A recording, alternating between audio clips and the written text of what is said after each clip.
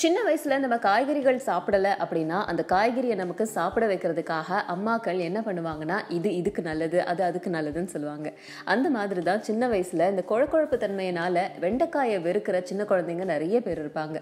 So வெண்டைக்காய் சாப்பிட்டா கண்ணுக்கு நல்லது அப்படின்னு சொல்லி சொல்லி நம்ம அம்மாக்கள்லாம் வெண்டைக்காயை நமக்கு கொடுக்கறத பார்த்துருப்போம்.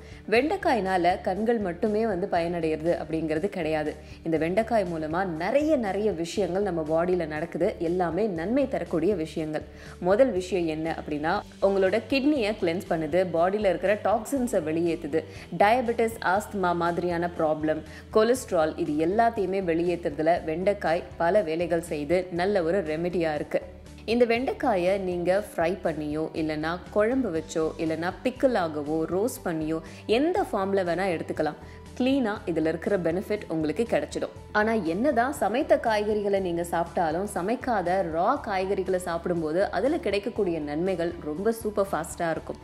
அதே மாதிரி இந்த வெண்டைக்காயை புது விதமாக எடுத்துக்கிறது மூலமாக உங்களுக்கு நிறைய நன்மைகள் ரொம்ப அதிக அளவில் சீக்கிரமாக கிடைக்குது.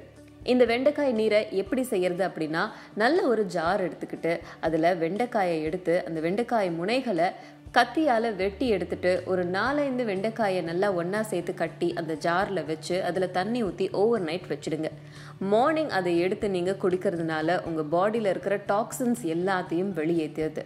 அதே மாதிரியே நீங்கள் சமைத்த காய்கறிகளில் உங்களுக்கு என்னென்ன நன்மைகள் கிடைக்குதோ அது எல்லாமே இந்த தண்ணியை குடிக்கிறதுனால கிடைக்குது.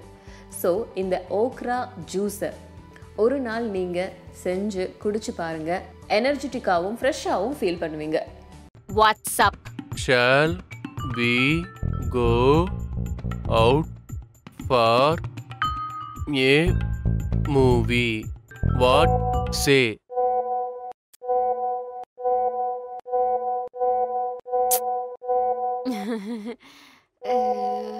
Sorry guys.